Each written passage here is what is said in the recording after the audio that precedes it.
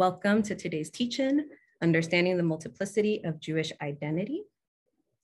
My name is Jasmine Pichardo. I am Assistant Director of Diversity Training and Education in our Office of Diversity and Inclusion, and I am very pleased to be joined by our esteemed panelists who are colleagues, collaborators, and thought partners in this work.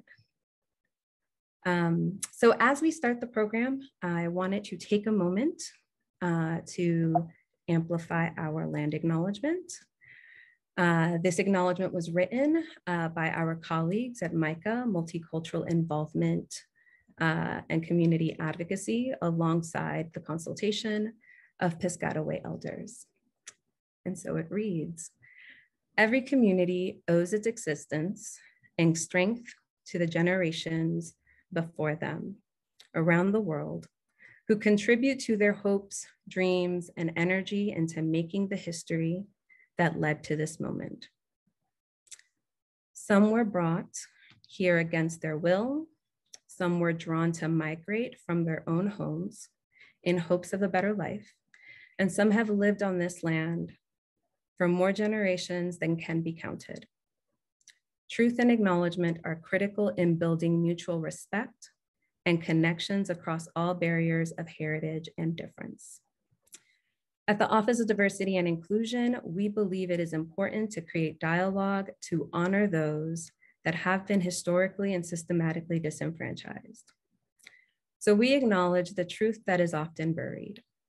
We are on the ancestral lands of the Piscataway people, who were among the first in the Western Hemisphere. We are on indigenous land that was stolen from the Piscataway people by European colonists. We pay respects to Piscataway elders and ancestors. We take a moment to consider the many legacies of violence, displacement, migration, and settlement that bring us together here today.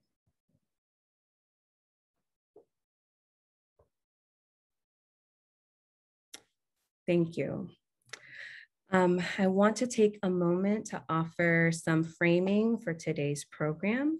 As folks who have been joining us for the past year are familiar, our teach-ins focus on shedding light and amplifying conversations about race, racism, and anti-racist practices that can support us in shifting our campus culture so that it better aligns with our commitment to equity and justice.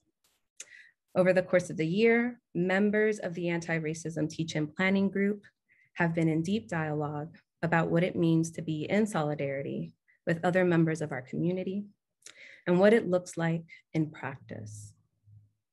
In these conversations, the words of Audre Lorde, a queer Black feminist, were indispensable to our thinking. She wrote, "There is no such thing as a single issue struggle because we do not live single issue lives. There is no hierarchy of oppression. I cannot afford the luxury of fighting one form of oppression only. I cannot afford to believe that freedom from intolerance is the right of only one particular group. And I cannot afford to choose between the fronts upon which I must battle these forces of discrimination, wherever they appear to destroy me. And when they appear to destroy me, it will not be long before they appear to destroy you." What is clear to us is that our oppressions are intricately connected, and solidarity requires us to be in community with one another to understand each other's experiences and struggles.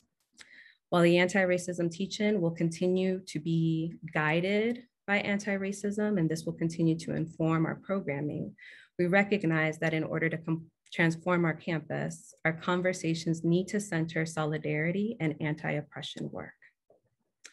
Our teach-ins will continue to expand on our solidarity series so that we can use our platform to amplify the voices, experiences, and activisms of marginalized communities on our campus and the multiple systems of oppression that impact us all.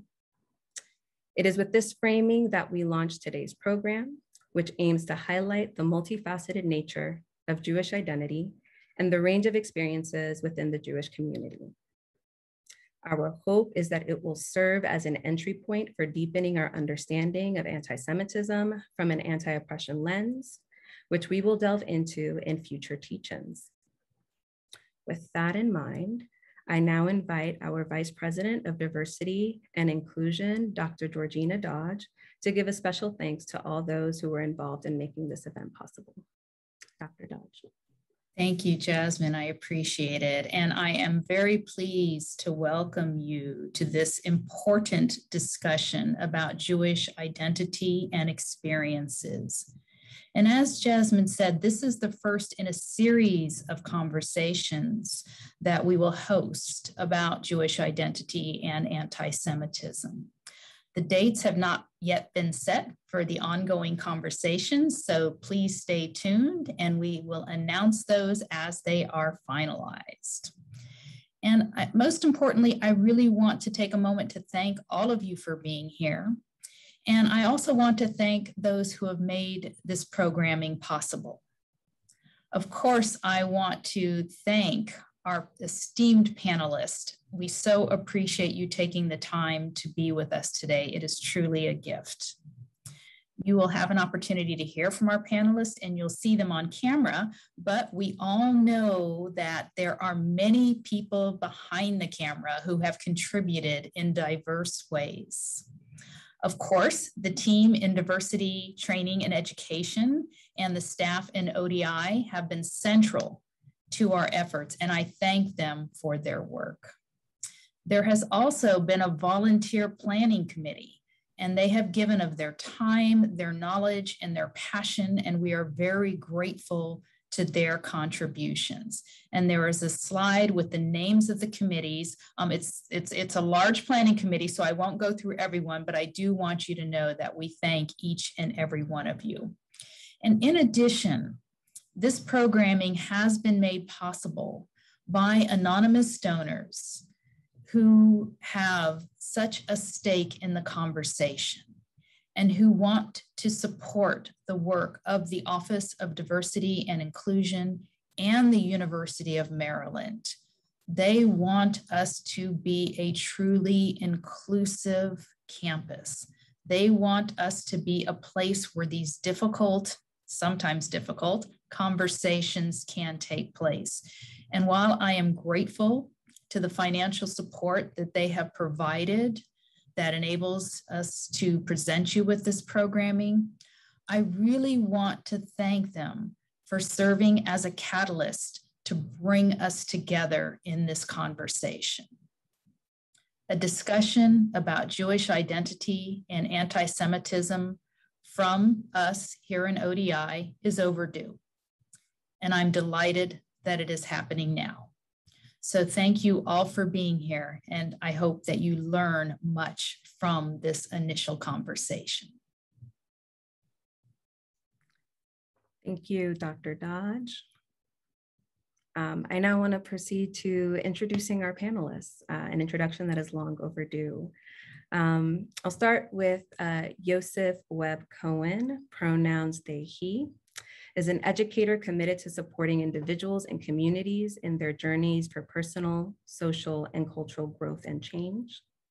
Yosef is the co-founder and senior educator of the Calico Hillel Collective, developing experiences to support individuals and communities who are seeking to strengthen their capacity to live out their justice values and to engage effectively, ethically, and authentically across identity differences. Yosef has taught middle school students through octogenarians and loves facilitating educational opportunities for students of all ages. Yosef received his Master's of Divinity from Wellesley Theological Seminary in Northwest Washington, D.C., and a BA in Anthropology with an emphasis on archaeology from CSU Sacramento. Yosef is currently pursuing an MSW at the University of Maryland, Baltimore, and is a social work intern at the VA Medical Center in Baltimore, Maryland. Our next panelist is Nilaya Knafo, a senior program assistant at the United States Institute of Peace, where she supports the Institute's youth program. She is also completing her MA in Religion and the Arts at Yale Divinity School, where her academic focus concentrates on Jewish, Christian, Muslim relations and the preservation of religious heritage during times of conflict. Nilaya's interests include interreligious community building and a deeper exploration of her own Jewish identity, developed during her experiences studying in Jordan as a freshman in college. Nilaya graduated from American University in 2019 with a BA in International Studies, and she identifies as a modern Orthodox. Rabbi Ari Israel is in his 26th year as a Hillel executive director and returned to Maryland, where he grew up in 2003 to work at the University of Maryland Hillel. In addition to rabbinic ordination, Ari has a master's degree in medieval Jewish history, as well as secondary education, and is also an adjunct professor at the University of Maryland, teaching an upper-level Jewish leadership course. Welcome, welcome. And last but certainly not least is our moderator for today's panel, Dr. Julie Ancis, who is a professor of informatics and founding director of the Cyberpsychology program at the New Jersey Institute of Technology. Dr. Ancis is a fellow of the American Psychological Association. She's been active in leadership roles at the American Psychological Association and other organizations, such as serving as chair of the APA's Society of Counseling Psychology's section for the advancement of women. She has received a number of awards and honors, including Woman of the Year and the Georgia State University Outstanding Research Award. Prior to her current position, Dr. Ancis serves as the Associate Vice President for Institute Diversity at Georgia Institute of Technology and was affiliated with the School of Psychology. She's also served as a tenured faculty member in the psychology department at Georgia State University.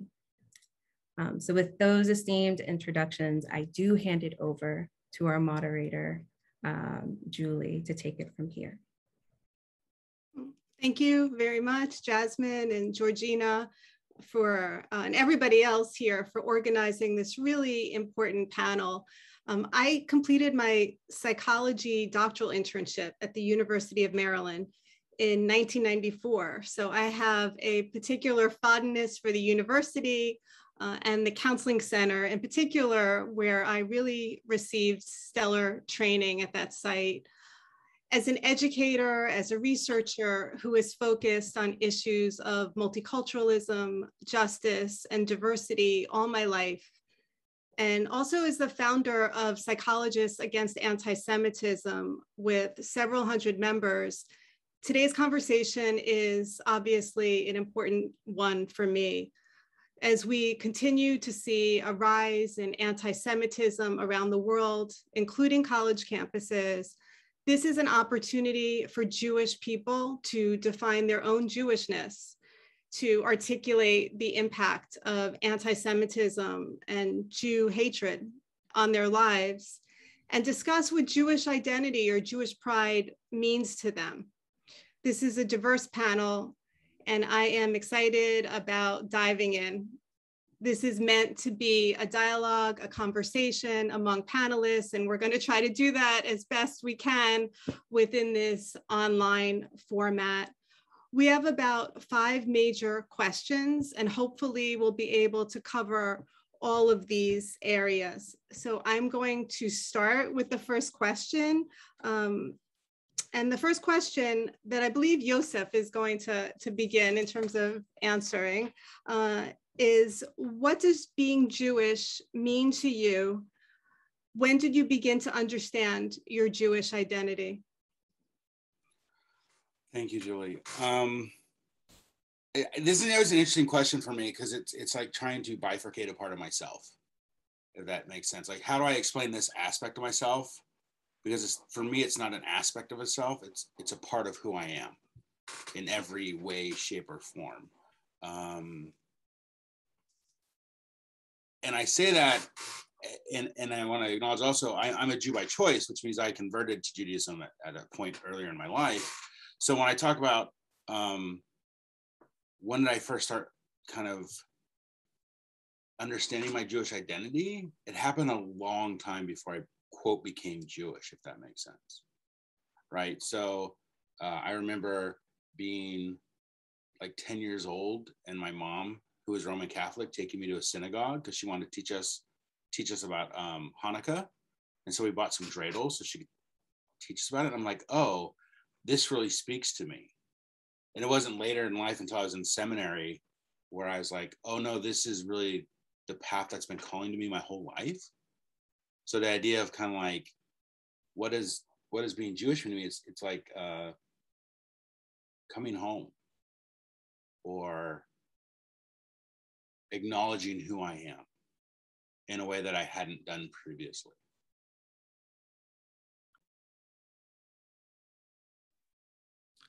Thank you, Yosef. Would anyone else like to jump in and respond to Yosef's response or answer the question about what being Jewish means to you?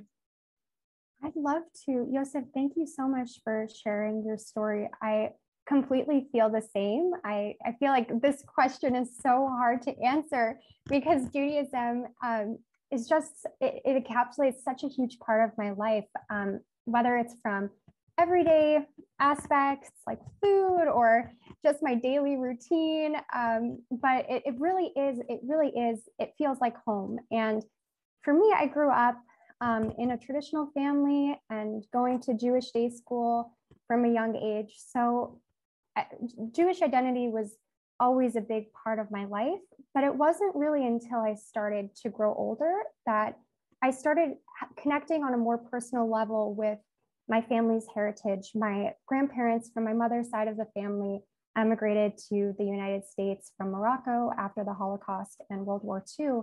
And they brought a lot of their traditions and Jewish heritage with them from Morocco. So I've been able, I think, over the years, as I've grown older, to really connect with that part of my Jewish identity and just the beauty of the traditions that have been passed down from generation to generation throughout my family. And just off the top of my mind, this past spring, before I got married, one of the things that my husband and I decided to do to keep this heritage alive was to have a traditional henna ceremony, which was really exciting part of celebrating our upcoming marriage.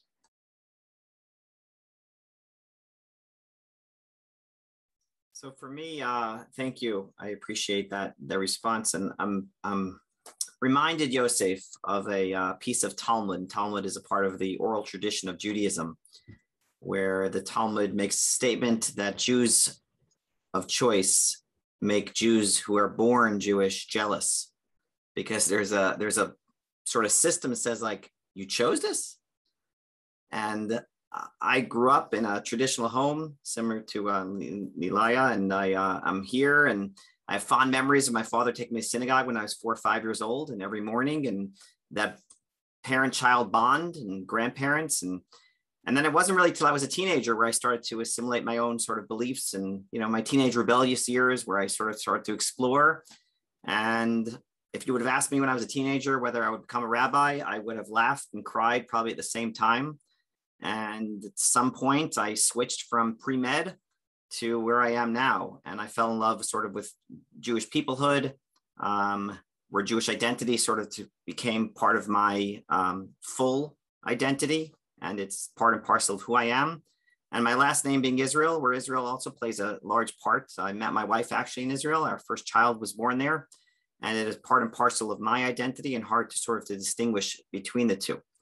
And for me, Judaism is about values and choice, and about thinking about God's world and where I fit into that.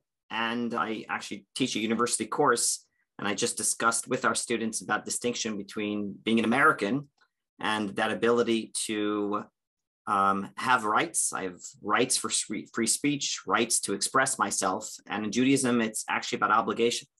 I'm obligated to give charity, and that distinction between where my freedom is curbed, but my values, I believe, are enhanced because of it.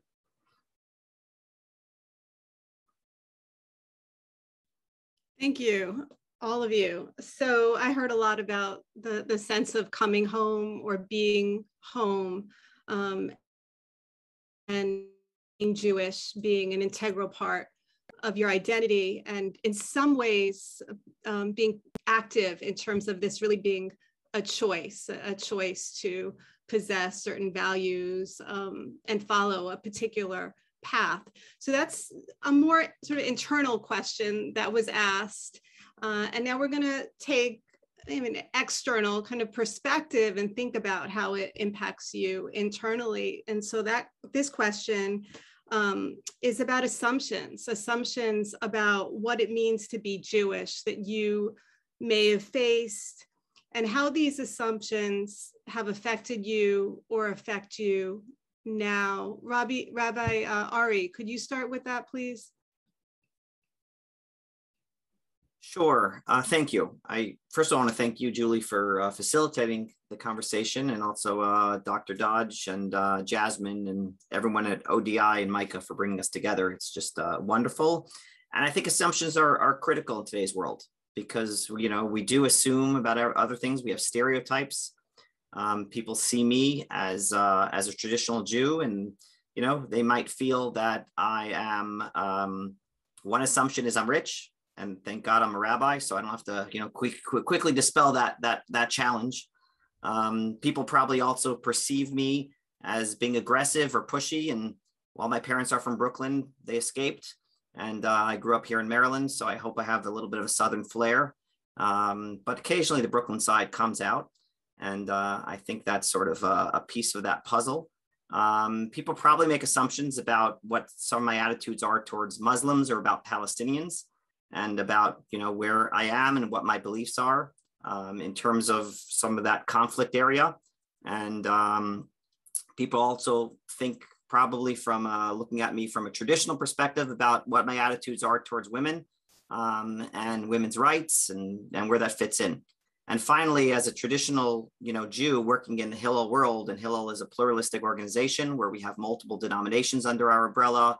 We have an LGBT group. We have Reform, Conservative, and Orthodox Jews who are praying together. People probably are a little confused about how we fit into boxes. And what I love about Hillel is we believe in a big tent. And that's sort of, you know, that attitude as well, and how we embrace everyone and fitting into that community.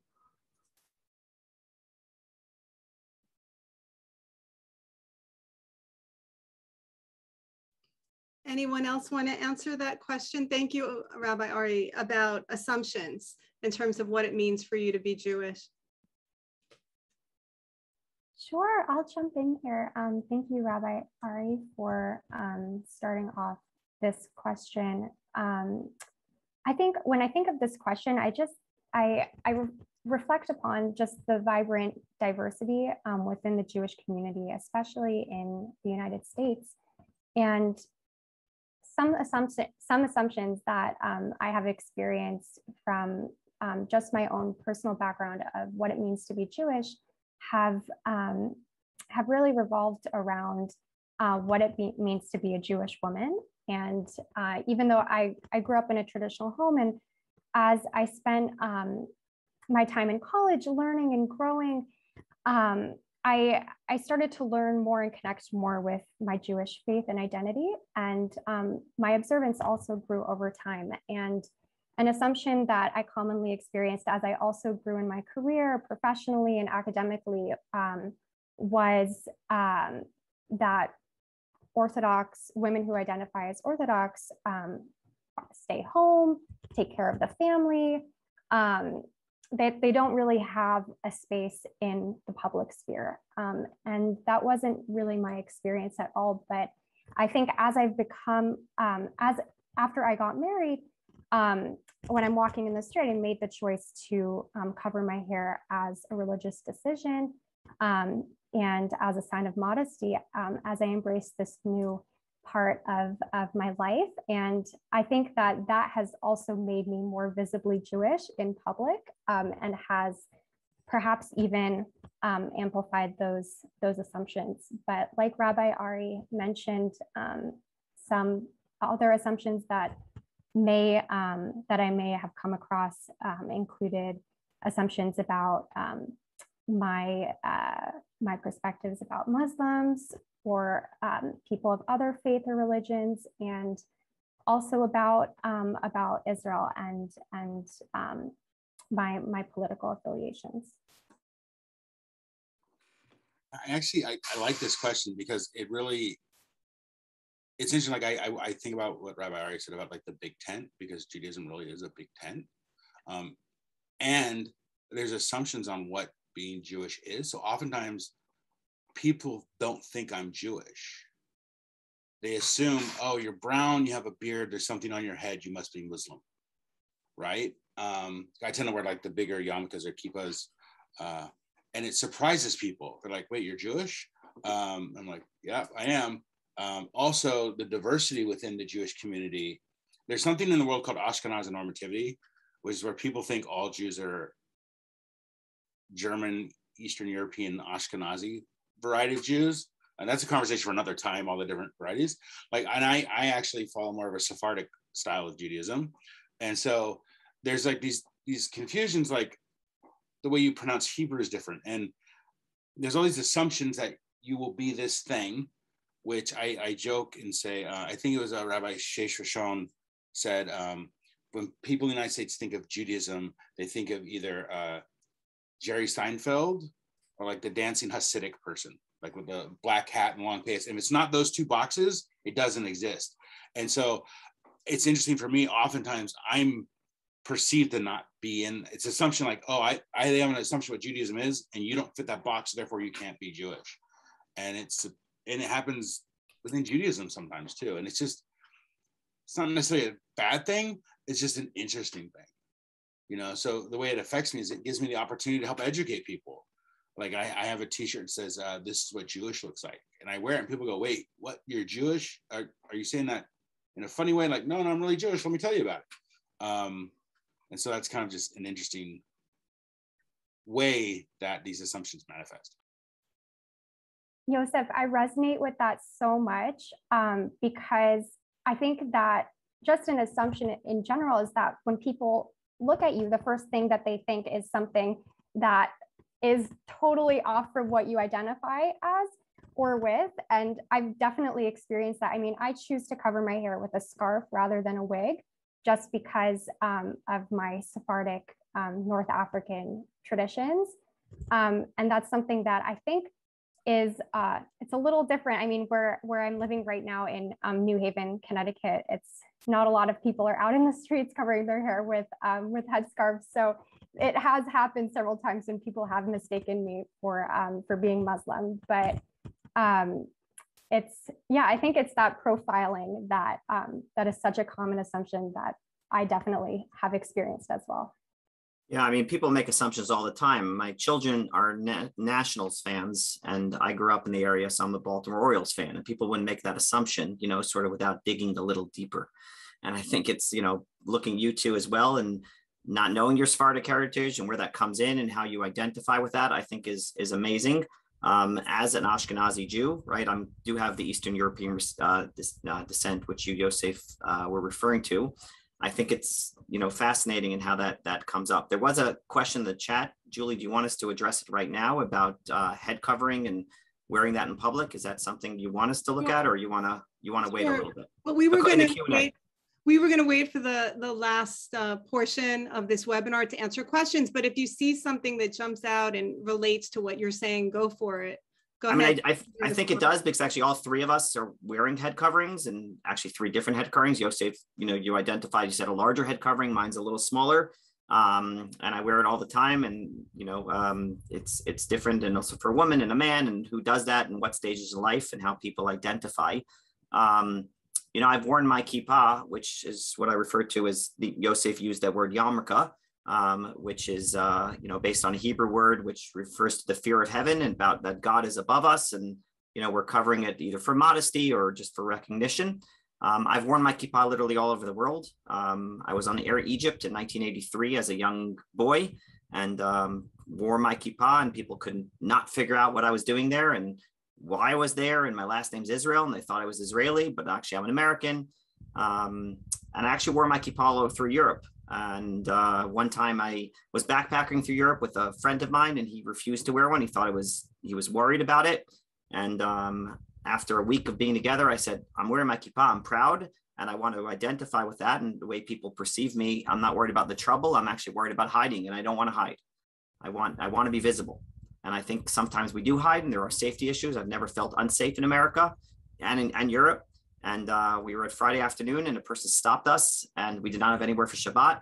He was wearing a baseball cap. I was wearing my kippah, and the person rolled down the window and said, "Do you have plans for Shabbat, which is the Sabbath?" I said, "No, we don't." He says, "Why don't you join us?" So I turned to my friend. I said, "My kippah got us the invitation. You're not invited. Your baseball cap would not have been included." And sometimes when we hide, we actually cannot figure out who everyone is. And I think it's important to sort of balance a safety issue, which is of concern, and also a public identification, which enables people to connect and to feel a part of something bigger.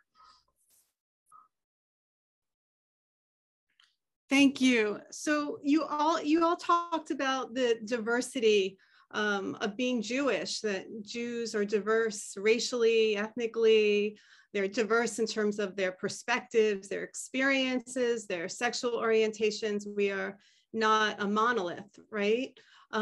Which feeds into the next question about anti-Semitism and their various definitions, scholarly definitions, less than scholarly definitions of anti-Semitism, but anti-Semitism tends to revolve around this notion or this simplistic notion or stereotypic notion of what it means to be Jewish. And so I'd like if you could respond to the question around how you define anti-Semitism and how you see it show up today.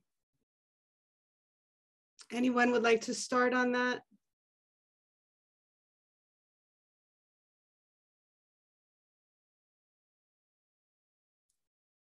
I can go ahead and start on that question. So I think anti-Semitism, when I think of the term, I think of either a verbal expression, a belief, or hostile behavior directed towards Jews, or even in a context with non-Jewish people. And it's hostile because it directly attacks Jews for their identity. And I think a really big part of anti-Semitism that I personally have experienced as a Jew in the United States and also overseas from my experiences is the denial of the self-determination of Jews and their right to self-determination in Israel. Most of that has come up in educational contexts from my own perspectives in classroom settings and conversations. And that's speaking from my experiences, the educational experiences of anti-Semitism, but also just walking in the street. We were just talking about the experience of wearing visibly Jewish symbols in public. And I can say that for me, for my experiences, being married and choosing to cover my hair has attracted a lot of attention. And that's something that I hadn't previously experienced before. As Rabbi Ari mentioned, which I think is so powerful, he said that he doesn't want to be hidden. And I feel the same way as a Jewish woman. And at the same time, though, when I've experienced, since being married and covering my hair, I've experienced more public attention and anti-Semitism, verbal aggression in the street than I had previously as a single woman just walking around the street in public. So I think it shows up in many different ways.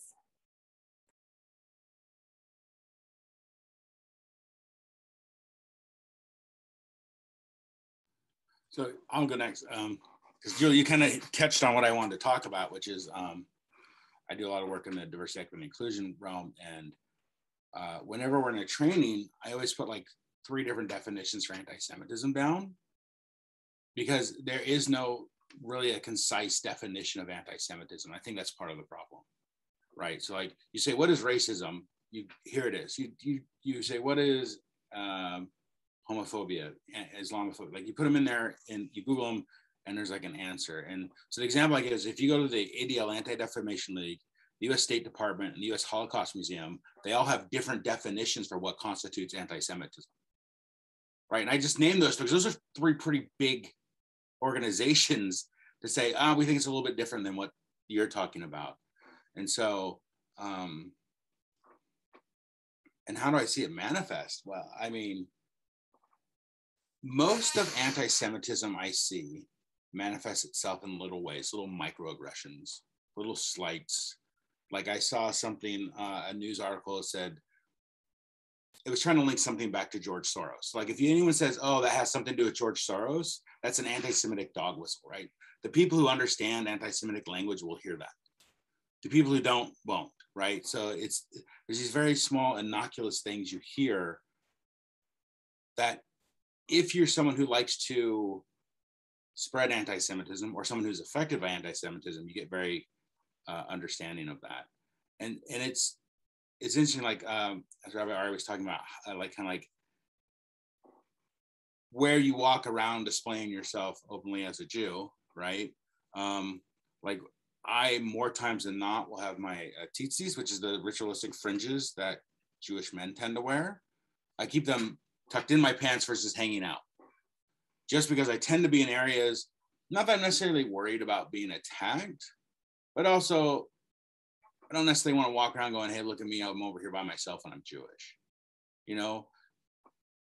Because in my experience, when we start talking about like the violent attacks of anti-Semitism, which I think are much less than say the language of anti-Semitism, it's always tends to be people who openly are known as Jews, right? You see the Hasidic men or women getting attacked because people look and go, oh, they're Jewish, or Jewish places like synagogues and graveyards, because you can look at it and go, that's Jewish.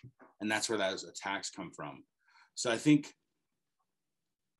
part of the issue with anti-Semitism is how insidious it is, and that oftentimes it's directed in a way that is violent towards people who identify as Jewish openly. Yeah, and I appreciate that. I really do. And thank both my co-panelists here for helping frame that. And I agree there isn't a precise, concise definition. And it's certainly one of those things when you see it, you know it. And it rears its ugly head in many different ways. Personally, as a teenager growing up in Silver Spring, Maryland, I was beat up by some older white thugs, me and a friend of mine, and it hurt. It didn't define me, yet I will defend against it. And I think we need to balance a fear that people live with, and it's real. And here at Maryland, unfortunately, we've had, and just even recently, a few weeks ago, there was a swastika drawn on a whiteboard against a Jewish student in a dormitory. And what is our obligation to speak out against that? And what is our obligation to ensure that it doesn't happen? How do we educate? And I'm grateful for ODI and Micah and the University of Maryland for addressing this, because I hope that we can, express the feeling that Jewish students occasionally feel either verbally attacked, certainly their identity is attacked. It manifests itself a lot of times around Israel, where many people, and I mentioned this before, where Zionism is not just a political belief of a country afar, but it's part and parcel of who I am and my identity. So when someone's critiquing the state of Israel in an unfair and biased manner and making false claims about genocide and ethnic cleansing, they are directly critiquing and demeaning my Jewish identity. And I think that's an important distinction to make. It's not about a political conversation. I do believe that we need to have a political conversation, and I'm praying for peace every single day. It's a huge part of my daily prayer, and how we bring that back in an active manner. And yet the critique is not simply from a distance and saying, hey, just toughen up a little bit. It's really goes to the heart and the matter of what it means to be a pro-Israel person. In this case, a pro-Jewish person. I hope we respect that and we don't pull anyone else down with us when that happens. And how do we build each other up as opposed to trying to pull each other down? And that happens too often. Well, if I can add real quick to what you're saying, Rabbi, my almost every discussion that I engage in that involves around Israel, I say, how are you how are you defining the term Zionism? Because what I have learned is in these conversations, no two people has the same definition of what that means. And I would argue this for any conversation, any dialogue you're having, get your definitions out of the way first. Because if two people are having a conversation about a thing, but they don't actually agree on what the thing's definition is, you're not actually having a conversation about the same thing. So I just would offer that. I agree. I'm happy to have the conversation now. I just want to let Julie, make sure Julie has enough time. And I do agree that we have to be clear. And we also have to be really clear that when borders and boundaries are crossed, it hurts. And I know you're not saying that. And I do think we need to be crystal clear about that certain pieces of identity are part and parcel, and everyone has their own comfort zone from that perspective. And yeah. So I'm glad you brought this up. I was going to ask the panelists this question. And I think, Nilaya, you started with talking about the issue of self-determination, which is essentially what Zionism is. So what are your thoughts about your definitions of Zionism and how Zionism often gets incorrectly equated with racism? Yeah, that's a great question, Julie. I was actually going to just share a personal anecdote, and that partially answers this question for our next question that's going to be asked, but I can touch on it now. And it's just an experience of anti-Semitism that I first actively was aware of experiencing anti-Semitism in such a direct and aggressive way. Growing up in a Jewish community and being surrounded by Jews my whole life, I hadn't really experienced anti-Semitism before coming to college. And in this particular experience, anti-Semitism, Zionism, the presence of Zionism really, really, and the denial of self-determination of Jews and the existence of Israel was so, it was really like, it had such a large presence that it was almost impossible to not characterize this event as anti-Semitism. And it was during a time when the summer, right after my freshman year of college, I had traveled to Jordan. I was studying Arabic at the time, and I was really excited because my whole undergraduate career was really focused on conflict resolution. And I was so motivated to use my language skills to later on work with peace building, and that's what I'm doing now, and just interreligious dialogue and conflict resolution. And when I had gone to Jordan, I very early on had sensed fear and caution to disclosing my Jewish identity openly, just because of my experience with this particular anti-Semitic event. And when I was there, it was in 2017 during a very politically fraught time. And it was when Israel had made the decision to close the Temple Mount because 2 Israeli soldiers had been killed by Palestinian gunmen. And there were, in response to this political event that took place, there were a lot of protests and violence and anti-Semitism in the Arab world, and specifically in Amman, where I was staying. And a lot of the conversations that came up with some colleagues and language partners were really around the concept of the Jewish people having stolen the land from Palestinians. And I think that this is from my own personal experiences, and it's a very, I think, extreme example of anti-Semitism that I had experienced, not something that you would typically experience, I think, every day, but hopefully not. But it was really this denial of the existence of the state of Israel, chants death to Israel, and protests that were happening very closely to where I was living, and just a large misunderstanding of Judaism and Israel as a place is so interconnected in Jewish identity in a religious sense. Politically, I think there are different perspectives, but the connection that Jews have with Israel is, it's a part of, from my perspective, it's a part of Jewish identity that's very important to recognize. And I often wonder what I would have done differently in the experiences, the anti-Semitic experiences that I had encountered during my time in Amman, because I stayed silent because I was so nervous and I was scared to put myself at risk as a young Jewish American woman living in this situation. And even though these were some of the most challenging moments that I had experienced, where I felt like I had to hide part of my identity and I felt very restricted in the choices that I was making in my religious observance overseas, I really thought that what I learned was that it's important to feel, not to let these experiences victimize you and instead to let them empower you. And for me, like Rabbi Ari was saying earlier, this experience in particularly moved me to learn more about Israel, its connection to the Jewish people, to better respond to situations like this next time I would be faced with them, and to also pursue the professional experiences that I have the privilege of continuing now, and also my academic experiences at Yale.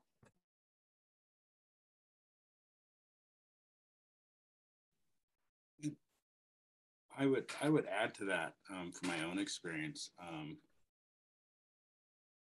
I think the key component when we're talking about Israel is as Rabbi Ari was saying, is the unfair critique, right? The critique that's like you're not holding anyone else to that same level of accountability. And what I've actually in my head more than anything when I start engaging in some of those conversations is, if you want to hold me accountable for what's going on in my country and who's in charge right now, fine, right? Because I either am or am not doing enough politically to engage that. I can't vote in the election in Israel, right? So like how that country is being guided, sure, I have family there. I've been there twice. I really like the state of Israel. And I can't be held responsible for the political party in charge and what they're doing. I'm not Israeli, right? Like, you know, you're saying I'm an American, Jewish American woman, right? I'm a Jewish American man. I'm from the United States. And I think that the idea of holding every Jew responsible for what happens in Israel is part of just a piece of the anti-Semitism as I've experienced it. This idea like I have to hold you individually responsible for what's going on over here. I can't even control what goes on in my own HOA half the time, right? So please, you know, does that mean I don't try to engage with things that are happening on the grounds of justice in Israel? Yes, but I do in other countries as well, because I don't, you know, that focus on just Israel is the insidious part. I have some friends who are very much associated with the divest movement, and some folks in that movement are not anti-Semitic, and some are. The problem is, how do you parse out the difference? And has that movement done its own work to parse out that difference? And I would argue no. You know, it's you know, the enemy of my enemy is my friend. And I think the problem with that is, for me, and it doesn't, and I'm not talking just about Israel, any group that does that, any of my enemies, my friend, you start to lose your own, you start to earn your own respectability. Like I can't engage with you if I can't trust that you're actually doing this for the right reasons.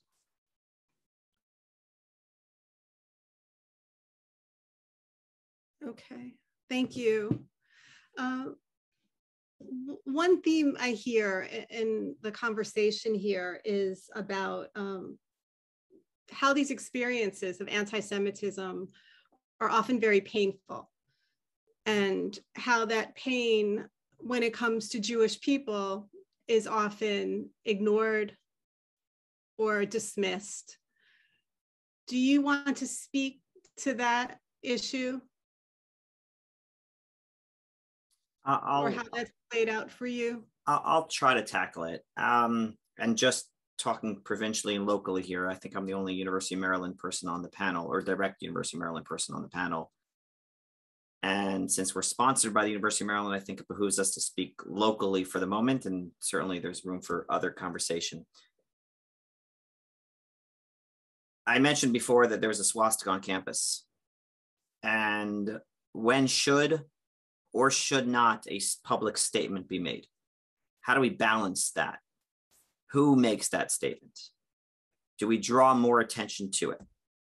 There's another incident just recently in Old Town, which is part of the Greek community where a lot of off-campus students live. There were some flyers that were anti-Semitic that were put around campus, around these houses.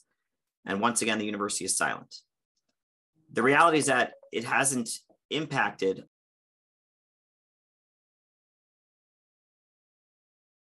Sorry, if you make a statement, it actually draws more attention to it.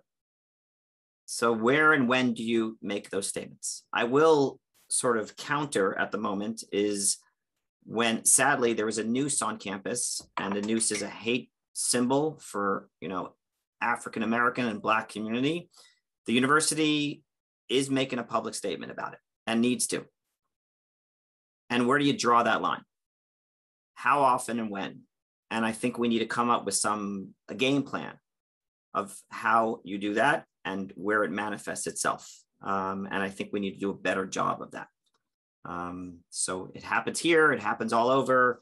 And some of my Jewish colleagues will say, well, every time it happens, you need to, make a public statement. Well, then when you do that, you sort of lose the ability to make a public statement. And lastly, I will say that there was another incident 2 years ago here where a few Jewish students received some threatening text messages against their Jewish identity, against their beliefs.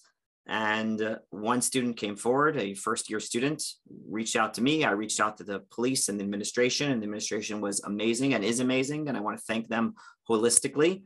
It ended up in an arrest, even though the student was trying to hide anonymously behind some technology, but it ended up in a crime.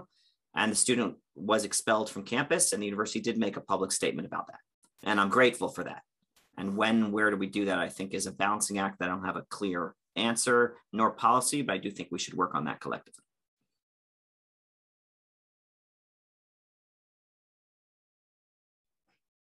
Okay, thank you.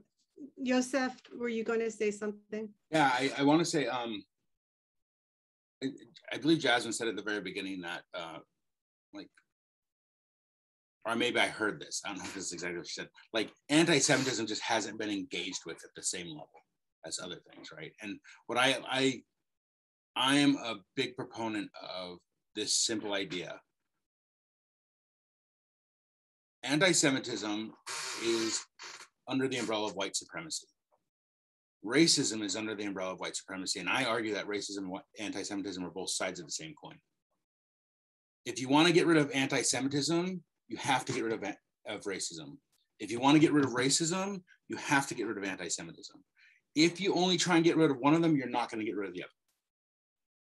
And what I use that to enlighten is that there needs to be the same level of commitment to both all the time, the same amount of vigor, fervor, financial backing, all that to go into dismantling anti-Semitism as there is in dismantling racism, because they feed off each other to keep marginalized communities separate.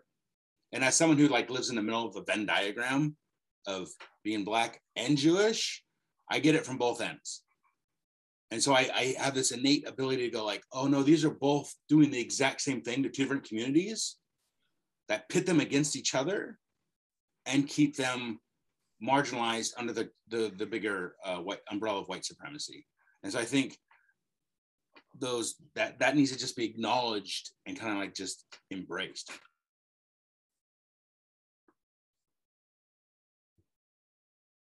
Thank you for your honest answers, your honest responses, and your heartfelt responses. So going to move off the topic of anti-Semitism for the time being and talk about the issue of Jewish pride. could you talk about Jewish pride, being proud of your identity as a Jewish person, and what that's meant for you and how it's been helpful to you in your life?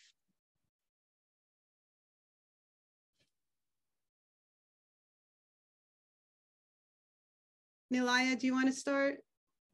Sure. Thanks, Julie. So for me, I think Jewish pride, especially based on the conversation that we just had together, is really not characterizing Jewish identity based on antisemitism. Judaism is such a vibrant religion. It's a vibrant and diverse community of faith, and there's really so much more to it than the violence and aggression that we experience as Jews today and throughout the centuries. So I think Jewish pride for me has meant sharing a part of my identity that I love so much with my friends and my surroundings, really speaking up about what it means to be Jewish, and finding part of Jewish culture or a tradition or a person in history who really resonates with you depending on your interests and passions. I think that's Jewish pride to me, and something really beautiful and special that I've experienced during my time as a graduate student here at Yale has been just sharing Shabbat dinners with people from all over the Yale community and wider New Haven community. It's been really amazing to see how comfortable students just feel bringing their friends from all different backgrounds to share in a warm and welcoming dinner, and how this warmth and hospitality is really a special part, and the community and family and home that you feel, that I especially feel is such a great part of Jewish identity for many people. So that's how I would define Jewish pride. And it's really, like, for me, been such an amazing experience studying religion the past 2 years as part of my graduate studies, because I've been really able to learn more about Judaism and Christianity and Islam in an academic setting, and also to meet so many amazing people and to share part of me with them, but also to learn about their backgrounds and values and faith. Yeah, thank you. I'll build off of what Nilaya said about the Jewish pride. For me, is about a connection to others. I feel part of a rich tradition, and I love the fact that we embrace and include others who are now a part of that tradition. We don't proselytize, and yet we embrace new people, as I mentioned before about Yosef, and that ability for new people to come in and influence my thoughts, add to it, and really help sort of not only to add from a numbers game, because we are a small people, but also add from input and be a part and parcel of that conversation. I love the fact that I'm part of a religion that's been around for thousands of years. And, you know, it's not a joke, and Mark Twain actually spoke about this and wrote about this, that I'm paraphrasing here, but the Persians and the Babylonians and the Roman empires sort of came and went, and the Jewish people are still here.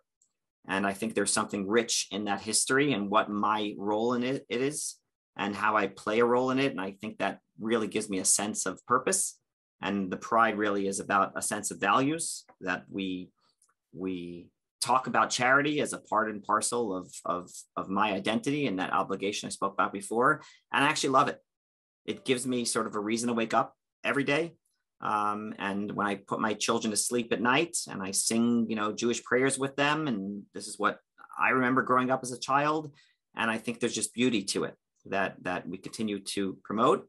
And there's a lot of opportunity for people to engage with it, the tradition, as well as a lot of the culture and food and, spending time in Shabbat, as Nilaya mentioned before. It's just that makes me proud and happy. And it's not about personal happiness, but it's about collective happiness and adding to it.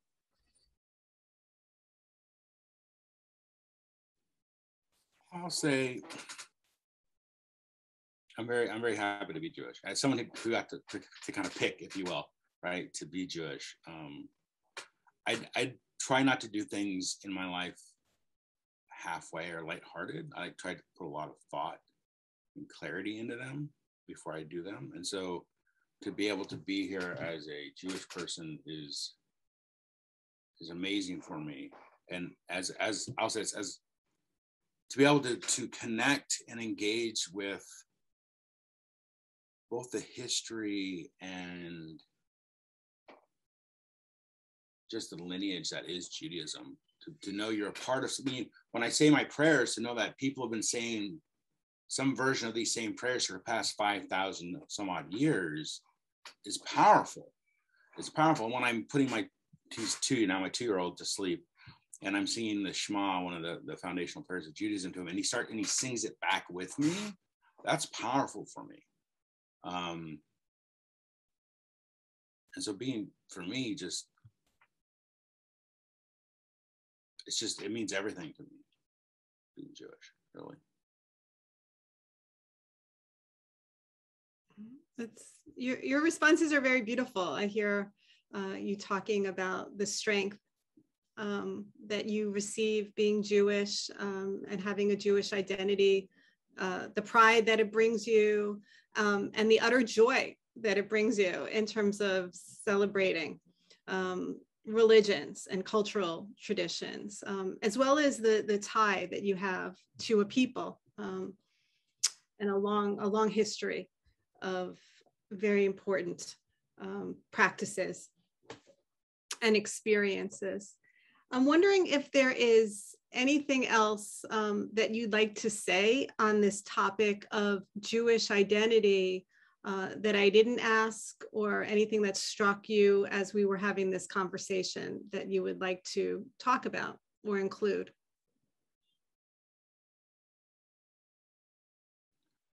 I'll just add, and we've kind of already touched on this multiple times, like Judaism is not a monolith. Not like any other group of people. Like there's no monoliths out there. Like that's a fallacy, right? Judaism has so much different flavor and flair. Some parts are a little spicier than others. That I find there's a place for everyone in it who's in it, right? I once had, and yeah, I'll just say that there's a place for everyone in it, and you can do it however you want.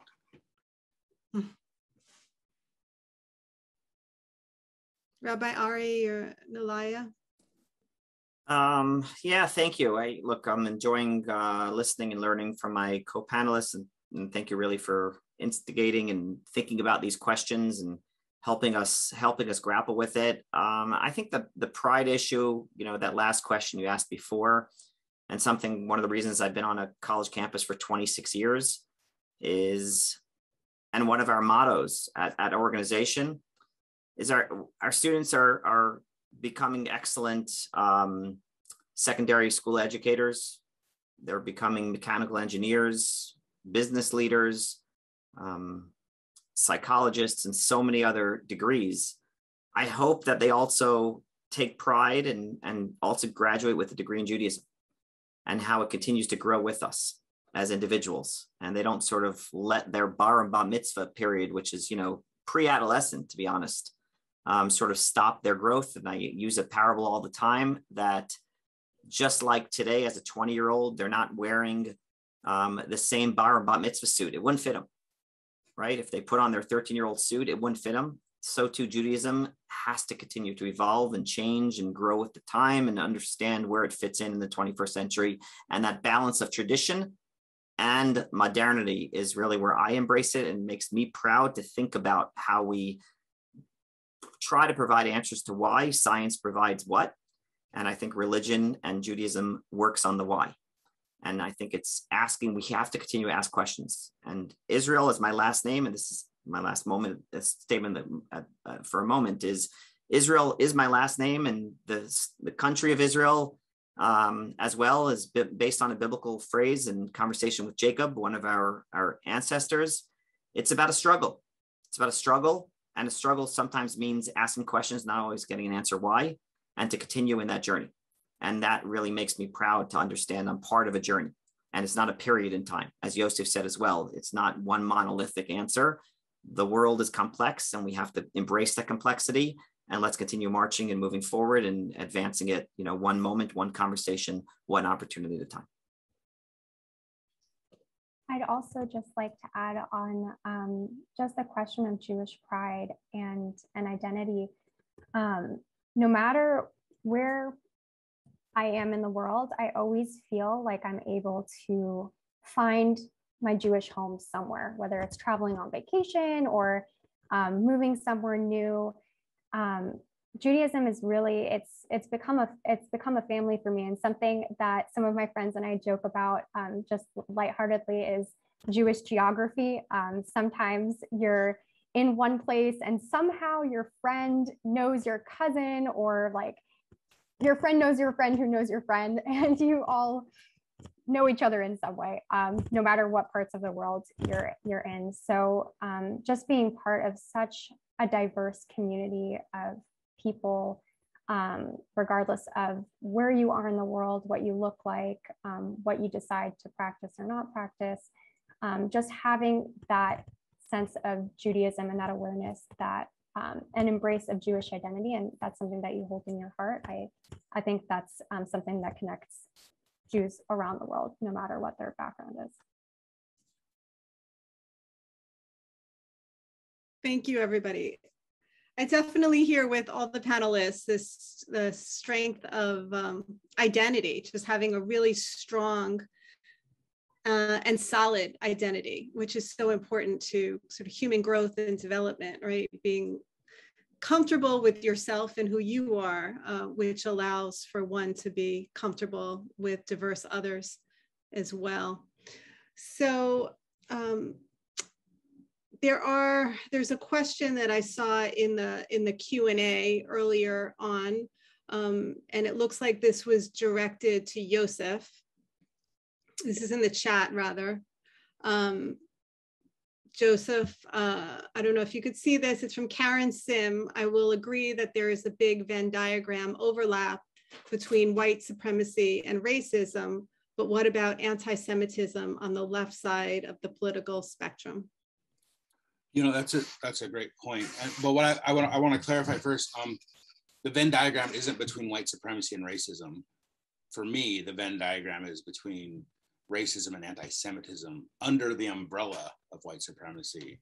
And I would also offer, we need to call anti-Semitism everywhere, just like we need to call it racism everywhere, right?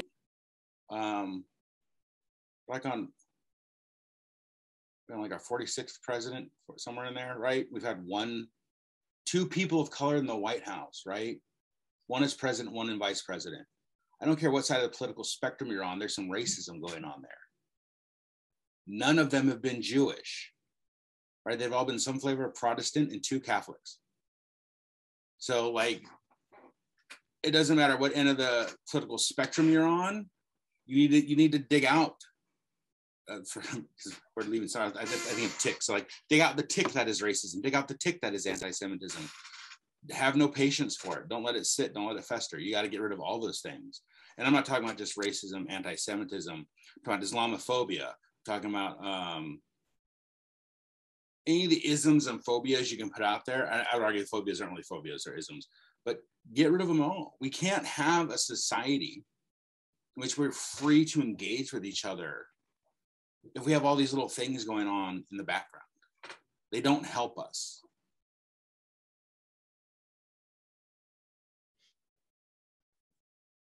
Does anyone want to respond to that?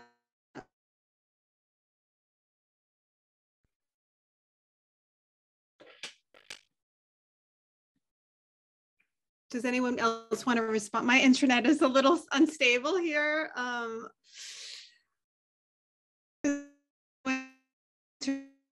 That question.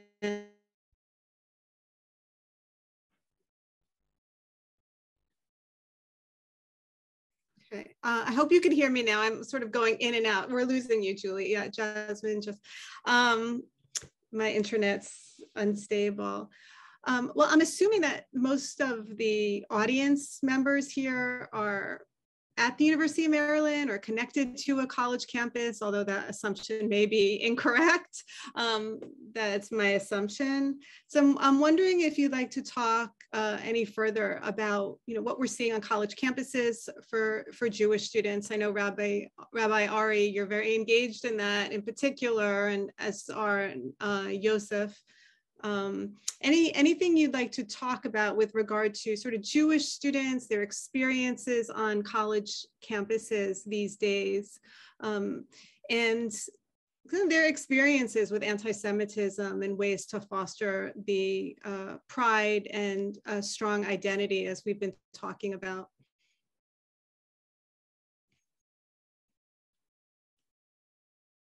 I'm happy to jump in, but Nilaya, Yosef, do you?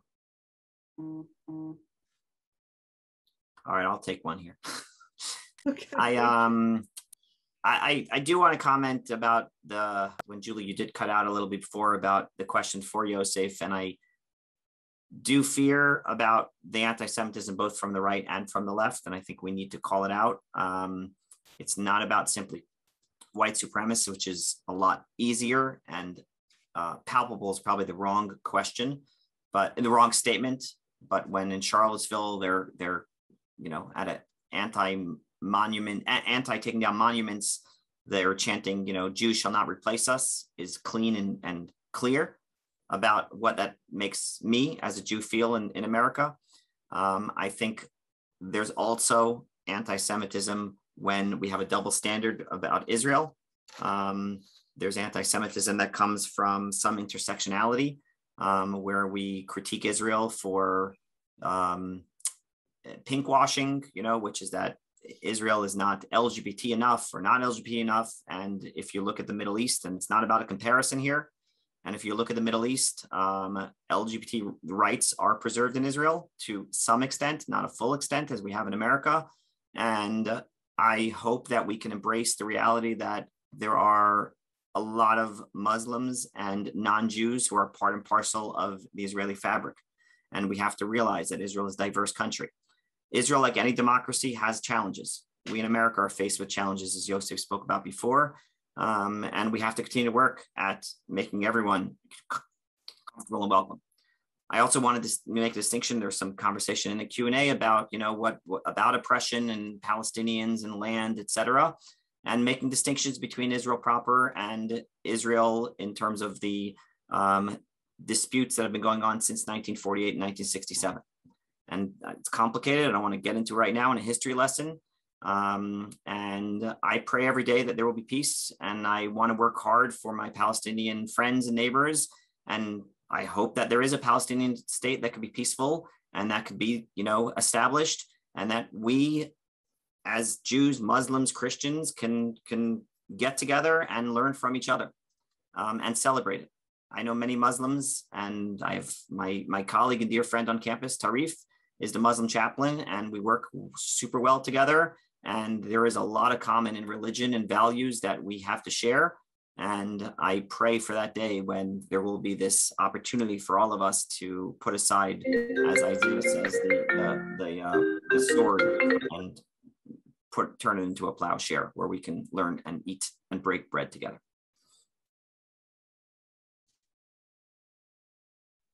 Julie, I'd love to address your question about anti-Semitism on college campuses. I actually graduated from undergrad not too long ago in 2019, so might have some fresh perspectives from current student and also former undergrad. But I think it's important for students of all backgrounds, not only Jewish students, to recognize anti-Semitism and the different mechanisms available on college campuses, on UMD's campus, when you do see anti-Semitism happen, whether it's to your friends or passing in an instant in passing, but not to be a bystander. And by saying something, it could really make a difference. I mean, you never know. Rabbi Ari and Yosef had talked about how these incidents can really affect individuals. Like, they've definitely affected me as a person and as a student. I mean, hate is hate, and prejudice reduction is something that is so important, and something that Yosef touched upon when talking about the connections between racism and anti-Semitism, and just recognizing that and saying something can really make a difference in one of your friends' lives or in your community. So I know that that the Office of Diversity, Equity, and Inclusion at UMD is holding several upcoming panels on anti-Semitism. So I am grateful for the opportunity to for the wider UMD community to explore some of these questions more in depth. I would actually, there's something we haven't talked about, like in regards to college campuses and anti-Semitism, which is, it's one of those, like when I said there's like a lot of low key kind of anti-Semitic things that happen, like, and the calendar is not set up for Jews or Muslims or anyone who's not Christian. Like if you look at the academic year calendar, that's not set up for people who aren't Christian. Like, and that's like one of those like kind of like things that most people don't kind of like realize. It's one of those like low key things. Like winter break used to be Christmas break. Spring break used to be Easter break, right? These parts of the calendar are not designed for Jewish folks. I remember I've only had the privilege of working at one Jewish institution. I predominantly work at non-Jewish institutions. And it was the first time I didn't have to use all of my leave every year for Jewish holidays. And I was mind blown. I'm like, wait, I still have sick time and vacation time after the Jewish holidays? How does that work? Because everywhere else I work, oh yeah, you can take the day off. You know, that's like a federal law, and you need to make that time up somewhere else. And it's like, well, where am I going to make the time up if I'm working all the other time? So like, I think that's another one of those things when we're talking about college campuses, anti-Semitism. Sure, you can take off for Rosh Hashanah, but you're going to miss the lecture that day. Sure, you can take off for Yom Kippur a week later, and you're going to miss the lecture that day too. So when we start talking about these things, how do we make the actual school environment more equitable from a structural standpoint, as well as from a emotional and spiritual standpoint? There's a question in the Q&A about perspectives on Jewish converts. What are the perspectives on Jewish converts between Jewish communities, or how do Jewish communities view Jewish converts? Anyone want to take that? I mean, I can as a Jewish convert. I'll say this, I can't speak for all communities. All communities are different. Usually if it's a community you converted in, you're all right. There's no issue because you converted. It's not really an issue of will you be welcomed in or not, or are there any major issues? The Talmud says, you know, you shall welcome in your converts, because as Rabbi Ari was saying, like, more esteemed than the quote born Jew, because you chose to be here. I remember at my Beit Din, which is like the Jewish court when you're converting, my rabbi looked at me and says, are you really sure you want to do this? Like, he's like, you have to take on anti-Semitism. I said, well, I have to deal with racism already. So what's just another thing on top? I wish I hadn't made that quite of a joke about it, but it's a thing. And there usually isn't an issue as far as I've experienced. Yeah, I'll add to that. And thank you, Yosef, for starting that. And most people, I hope, most Jews and most human beings are pretty comfortable with differences. You're always going to find certain people that are uncomfortable with those differences. And unfortunately, that manifests itself across the board. And Judaism, traditional Judaism, puts a very high value on converts. We have one of our 24 books of the Bible is actually named in honor of a convert, and her story, Ruth, is a part and parcel of our tradition. So much so that we firmly believe that the Messiah, the Davidic line of that Messiah of King David, stems from her as a convert. And my son Akiva, my baby, is named in honor of Rabbi Akiva, who also was a descendant of converts. So converts can assume the highest levels in Judaism, and it's actually not about where you come from, but where we're heading. And I hope that's really an opportunity for everyone to, the parable for me is, we're all on a rung of life. It's not what rung you're on, it's which direction you're going in. And I hope we have an opportunity to lend a hand and help others climb that. And it's not about convert or a person who was born Jewish. It's really about how we're in the struggle and opportunity together to learn from each other. Thank you. So Rabbi Ari, as you mentioned prior, there are a couple of questions related to Palestinian issues in the Q&A. And one of these questions is, how is calling out Israel's illegal occupation of Palestinian land anti-Semitic? Is this merely a tactic to scare people away from talking about these tragedies? Does anyone feel they could respond to that?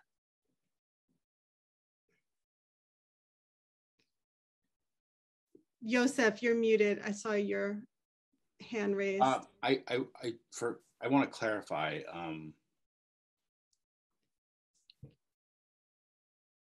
It's a loaded statement, right? It's a loaded statement. And I don't say that in a bad way. I think it has a certain perspective. And what I think is important when you're going to have these conversations, it's what we were talking about. I think when this question came in was the hyper focus only on Israel, right? So to a certain degree, answering the rest of the question is it's the hyper focus. Like, are you talking about Russia and taking over the Crimea? Are you talking about China and Tibet? Are you talking about the United States and Native American land? Or are you only talking about Israel and focusing all your energy on Israel? That is when it starts to take on that flavor of anti-Semitism, right? If you're talking about, I want, from reading this question, justice for people whose land was taken away, then you need to have justice for people whose land was taken away across the board. It's when those types of things become hyper-focused only on Israel, and then that's when it starts to become anti-Semitic. And I wish I knew who it was. It just as an honest attendee, I would happily continue the conversation with you. Because I think that there's nuance to these conversations.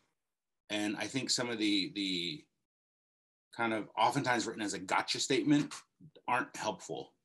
And I think that having just an open, honest dialogue is much more fruitful in a lot of ways. Yeah, I'll echo Yosef, and thank you, Yosef, for taking that softball question. That was great, and running with it.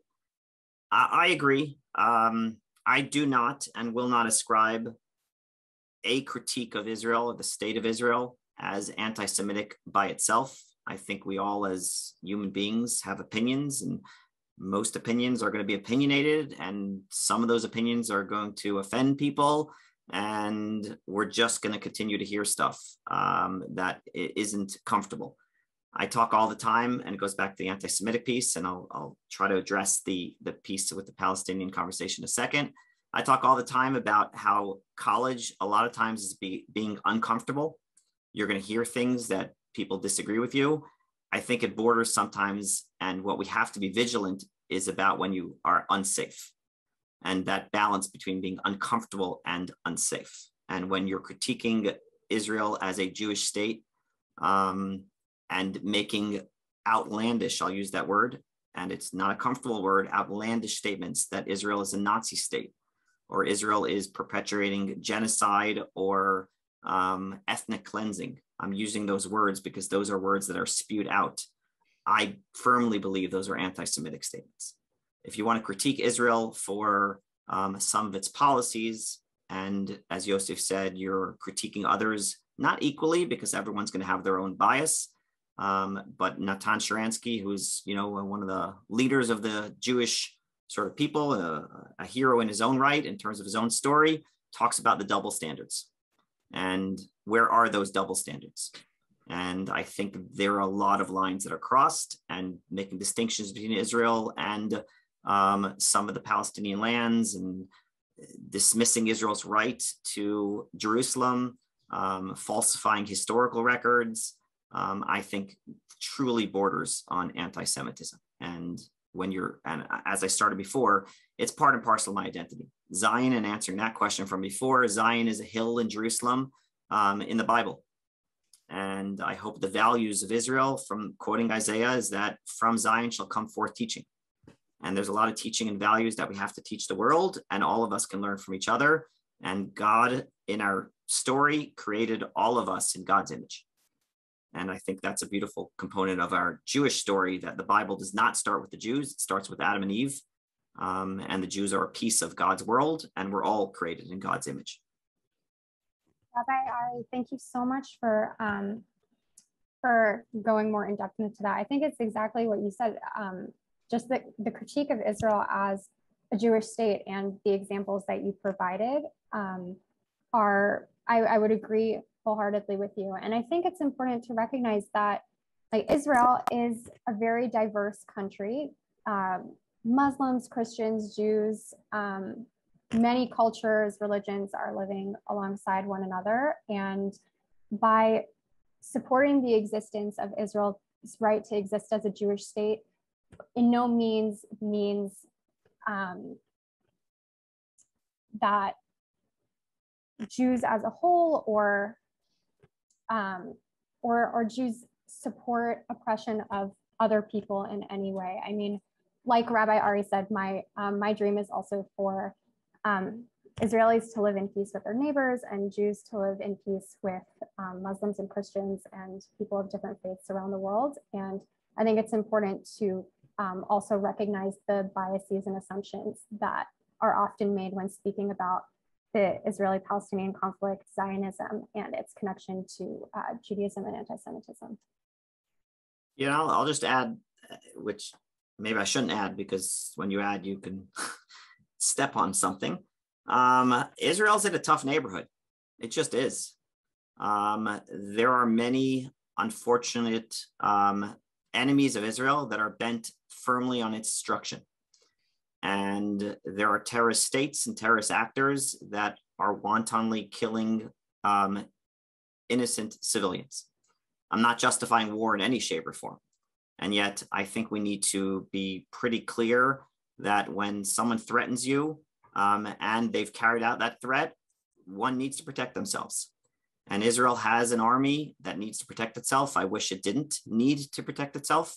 And Israel also has ethical reviews. And, you know, unfortunately, if a soldier does something that is wrong, and we can have conversations about what ethics means, there's a process. And I think that's amazing that Israel has that ability and continues to do its best. Unfortunately, you know, America just killed 10 innocent civilians in Kabul. It's awful that you had that. Was that a mistake? Sure, it was a mistake. So armies make mistakes. They just do. Unfortunately, you're asking individuals to protect themselves and protect lives of innocent people. And they have to continue to do a good job and a better job, and call it out when you see it. But when anti-Israel individuals, go back to that statement before, have a chant that says, "From the Israel to the sea, Palestine will be free," is not actually about a disputed territory. That's about pushing Israel and the Jewish state and all Jews into an ocean. How do you not make that statement and say that's anti-Semitic? I don't know. I'm sorry. Get emotional if you need me to, but I'll do my best. Okay, well, thank you. I think we're at time. We're a minute over time. I want to thank you all for this conversation. I found it very enlightening, insightful, and I really enjoyed it. You made so many important points about what Jewish identity means. And you also made very important points about the diversity of the Jewish people and the fact that Jews are not a monolith.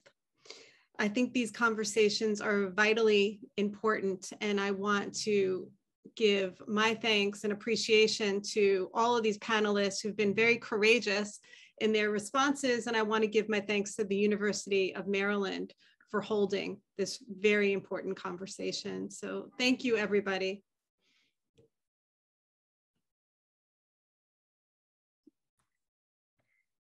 Thank you all. Once again, we really appreciate what you've shared with our community, and what you've shared with our campus, and the insights that folks are taking away.